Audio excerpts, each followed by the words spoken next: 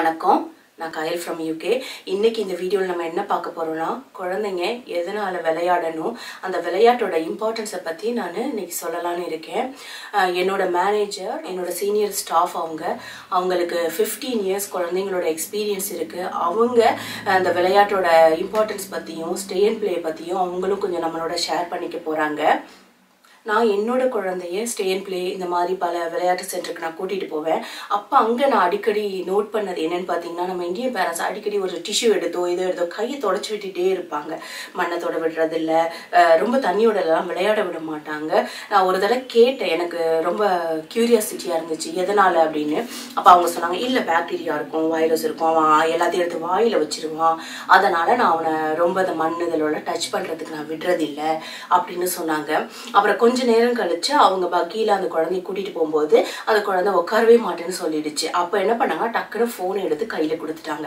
நான் அப்பவும் கேட்டேன் எதுக்கு நீங்க போன் கொடுக்குறீங்க அப்படின்னு கேட்டேன் உடனே அதுக்கு அவங்க சொன்னாங்க போன் கொடுக்கலன்னா அவன் ஒரு இடத்துல இருக்க மாட்டான் அதனால கொடுக்குறேன் அப்படின்னு சொன்னாங்க ஆக்சுவலா அந்த மண் தண்ணி இதெல்லாம் தொட்டு வர பாக்டீரியாலாம் கூட அவங்களோட ஓன் இம்யூன் சிஸ்டத்தை பில்ட் பண்றதுக்கு தான் ஹெல்ப் பண்ணும் ஆனா ஒரு மொபைல் போன் நம்ம கொடுக்கும்பொழுது அந்த குழந்தைங்களுக்கு நிறைய டிசார்டர் வரதுக்கு வாய்ப்பு இருக்கு டிசார்டர் நோயின் கிடையாது மென்டலி டிப்ரெஷன் ஆவாங்க அந்த ஃபோன் இல்லைன்னா என்ன செய்யறதுன்னே இப்போ அவங்களுக்குலாம் தெரியறது கிடையாது ஸ்கூல்ல எல்லாம் பார்த்தீங்கன்னா ரொம்ப ஃபோன் அடிக்டா உள்ள குழந்தைங்க சுத்திக்கிட்டே இருப்பாங்க ஃபிஜிட்டியா இருப்பாங்க எது சொன்னாலும் காதுல வாங்க மாட்டாங்க அது வந்து அவங்களோட தப்பு கிடையாது அவங்க எப்ப பார்த்தாலும் அந்த விளையாட்டு அந்த மொபைல் ஃபோன் அந்த அடிக்ஷன்ல இருக்கிறதுனாலதான் அவங்க இந்த மாதிரி எப்ப பார்த்தாலும் ஒரு ஹைப்பர் மாதிரி நடந்துக்குவாங்க அதே மாதிரி இன்னொரு டைம் என்னன்னு பார்த்தீங்கன்னா ஒரு குழந்தை அவளுக்கு ரொம்ப விளையாட பிடிக்கும் எப்போ பார்த்தாலும் இந்த மங்கி பார் அதுலேயே தான் தொங்கிக்கிட்டு இருப்பா அதனால அவள் கையில் ஒரு சின்ன சின்ன காயம் வந்துடுச்சு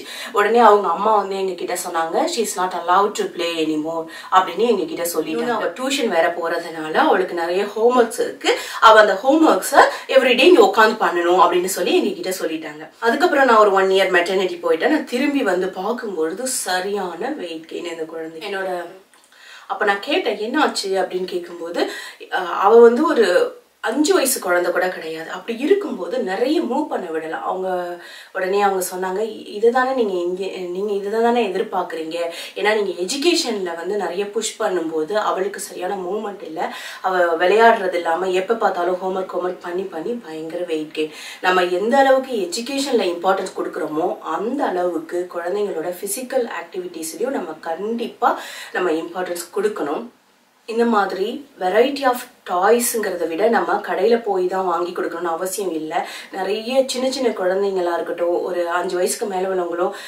பொதுவாக எக்ஸ்ப்ளோர் பண்ணி விளையாடுறத நிறைய விரும்புவாங்க 0 to 3 இயர்ஸோட பிளேயும் 3 to above அவங்களோட பிளேயும் கம்ப்ளீட்டாக டிஃப்ரெண்ட்டாக தான் இருக்கும் 0 to 3 இயர்ஸுங்கிறது வந்து ரொம்ப இம்பார்ட்டண்ட்டான பீரியட் அந்த டைமில் அவங்களுக்கு டிஃப்ரெண்ட் டைப்ஸ் ஆஃப் ஸ்டஃப் கொடுத்து விளையாட வைக்கும் பொழுது அவங்களோட personal social and emotional skill develop ஆகும் பர்சனல் ஸ்கில் என்னென்னு பார்த்தீங்கன்னா அவங்க ஸ்கூலுக்கு சீக்கிரமா ரெடி ஆயிடுவாங்க அது மட்டும் இல்லாமல் அவங்களோட லாங்குவேஜ் ஸ்கில் இம்ப்ரூவ் ஆகும் அவங்க இன்டைரக்டா அவங்க ஏர்லி லிட்ரஸி அண்ட் மேக்ஸ் இதுதான் நாங்கள் பொதுவாக நிறைய நாங்கள் எங்களுடைய ஸ்டே அண்ட் பிளேல ஃபோக்கஸ் பண்ணுவோம் அது என்னன்னு பார்த்தீங்கன்னா இன்ட்ரடியூசிங் ஏர்லி மேத்ஸ் அண்ட் லிட்ரஸின்னு சொல்லுவாங்க அதாவது பிளே மூலியமாகவே அவங்களுக்கு அந்த எஜுகேஷனையும் நாங்கள் சொல்லி கொடுக்கறது தான் ஃபார் எக்ஸாம்பிள் பார்த்தீங்கன்னா head shoulders knees and dose அப்படி அந்த சாங்கை பாடும்போது அவங்க ஆட்டோமேட்டிக்காக ஹெட் எது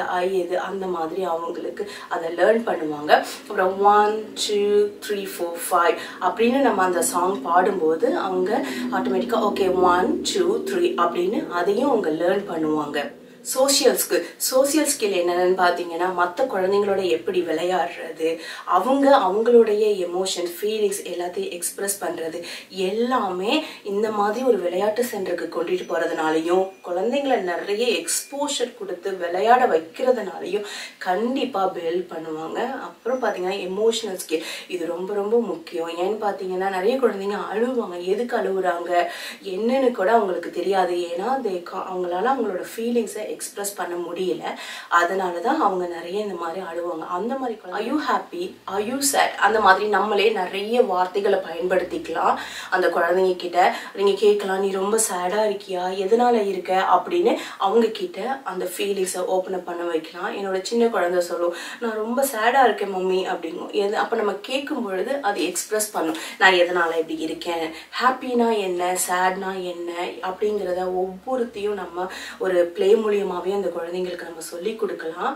இது அவங்களோட எமோஷனல் கண்ட்ரோலுக்கு நிறைய ஹெல்ப் பண்ணும்.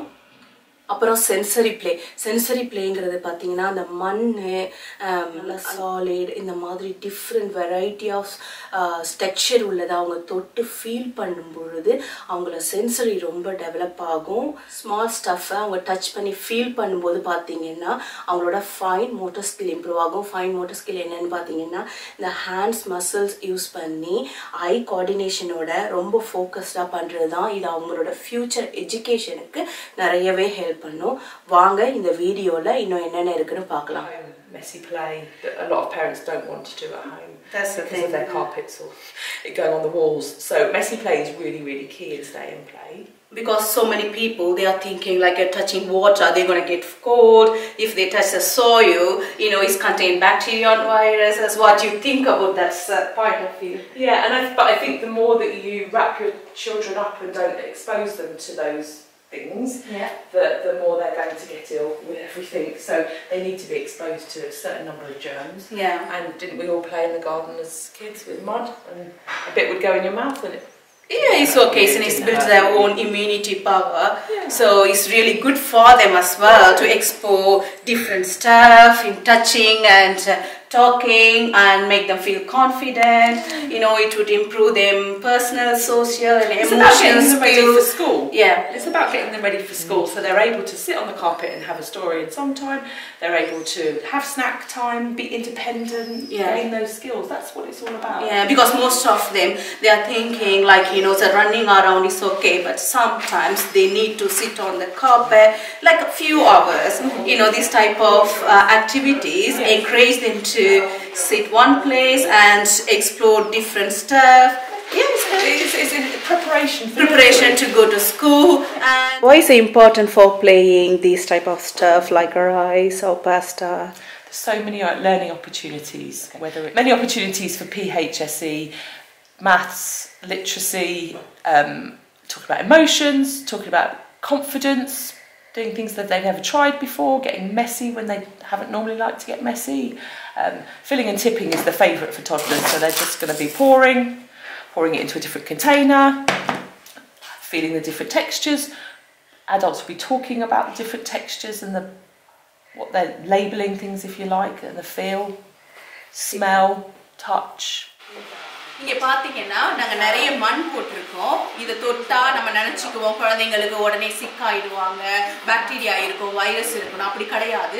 They are feeling the texture. அவங்க இதோட டெக்ஸ்சரை ஃபீல் பண்ணி பார்க்குறாங்க. இங்கே நிறைய அனிமல்ஸ் போட்டிருக்கோம். They are ப்ரிட்டர்னிங், they are playing. இது ரொம்ப ரொம்ப அவங்களோட சென்சரி இம்ப்ரூவ் பண்ணுறதுக்கு ரொம்ப நல்லது. இங்கே மைதா மாவில் கலர் கொஞ்சம் ஸ்மெல்ஸ் ஆட் பண்ணியிருக்காங்க. இந்த ஸ்மெல்ஸ் அவங்க ஃபீல் பண்ணும்போது ஆட்டோமேட்டிக்காக அவங்களோட சென்சரிஸ் ரொம்ப இம்ப்ரூவ் ஆகும். அதுக்காக தான் இந்த மாதிரி நாங்கள் டிஃப்ரெண்டாக சில்ட்ரன் சென்டரில் ப்ளே பண்ண வைக்கிறது. இங்கே பார்த்தீங்கன்னா உங்களுக்கே தெரியும்.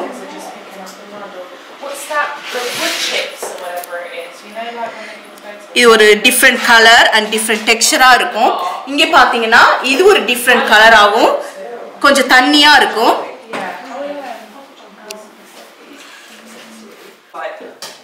இங்கே பார்த்தீங்கன்னா ரைஸ், பாஸ்தா இதெல்லாம் வச்சுருக்கோம். இது ஒவ்வொன்றும் ஒவ்வொரு டிஃப்ரெண்ட் டெக்ஸ்சர் இருக்கும். இதை தொட்டு பார்க்கும்போது கொஞ்சம் ஹார்டாக இருக்குது, இது கொஞ்சம் இந்த மாதிரி இருக்குது. இது எதுக்காக வச்சிருக்கோம்னு பார்த்தீங்கன்னா ஃபில்லிங் அண்ட் டிப்பிங்.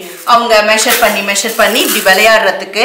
இதில் ஆட்டோமேட்டிக்காக அவங்க மேக்ஸும் லேர்ன் பண்ணுவாங்க, அந்த டெக்ஸ்சரும் ஃபீல் பண்ணுவாங்க. அதுக்காக தான் இந்த மாதிரி நாங்கள் டிஃப்ரெண்ட்டாக அவங்களுக்கு இன்ட்ரடியூஸ் பண்ணி வைக்கிறோம். இப்போ பாருங்கள், இது எல்லாமே ஃபில்லிங் அண்ட் டிப்பிங் சொல்லுவோம்.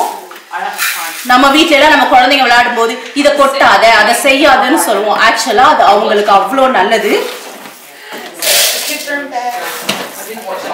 இந்த மாதிரி தான் இங்க பாத்தீங்கன்னா நாங்க பிளேடோ நிறைய வச்சிருக்கோம். அந்த பிளேடோ எதுக்காகனா அவங்க டிஃப்ரெண்ட் ஷேப் மேக் பண்ணலாம் இத வச்சு. அப்ப அவங்களுக்கு ஒரு டிஃப்ரெண்ட் ஷேப்னா என்னன்னு தெரியும். அவங்களோட இமேஜினேஷன் ஸ்கில் ஆட்டோமேட்டிக்கா இம்ப்ரூவ் ஆகும். இந்த ரோலிங் பின் வச்சு அவங்க இந்த ரோலிங் பின்னை வச்சு இப்படி பண்ணும் பொழுது அவங்களுக்கு ஆட்டோமேட்டிக்கா ஃபைன் மோட்டர் ஸ்கில் இம்ப்ரூவ் ஆகும். சின்னது எது பெருசு எது அதை டாப்ல எப்படி வைக்கலாம், டிஃப்ரெண்ட் ஷேப் எப்படி கொண்டுட்டு வரலாம், இது எவ்வளவு பிக்கா இருக்கு எவ்வளவு ஸ்குவீஸியா இருக்கு அப்படின்னு அவங்களால டிஃப்ரெண்டா ஃபீல் பண்ண முடியும். இதுக்காக நம்ம கடையில போய் தான் வாங்கணும்னு அவசியம் கிடையாது. ஜஸ்ட் ஒரு பிளைன் ஃப்ளவரோ ஒரு பிளைன் ஃப்ளவர்ல கொஞ்சம் சால்ட் நிறைய போட்டு கொஞ்சம் ஆயில் போட்டு அவங்களுக்கு இந்த மாதிரி மேக் பண்ணி கொடுத்தீங்கன்னா அவங்களோட ஃபைன் மோட்டர் ஸ்கில்க்கு இது ரொம்ப நல்லது.